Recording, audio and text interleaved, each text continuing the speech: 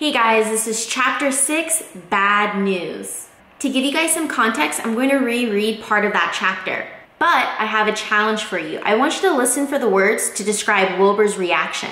Ready, scene. You know why they're fattening you up, don't you? No, said Wilbur. Well, I don't like to spread bad news, said the sheep.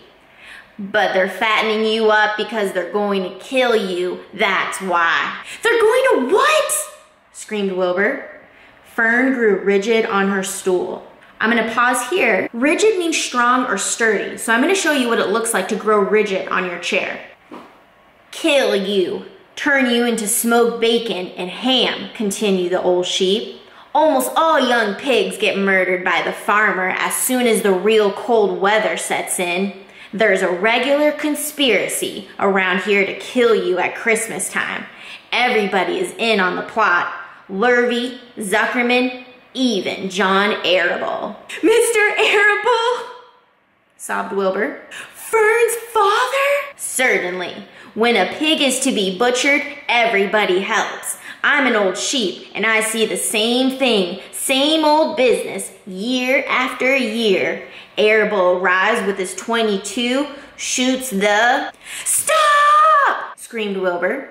I don't want to die! Save me! Somebody save me! Fern was about to jump up when a voice was heard. All right, did you guys catch some words that describe Wilbur's actions? Just like Wilbur, you were probably surprised. Maybe a little bit scared? Let's use a darker shaded word.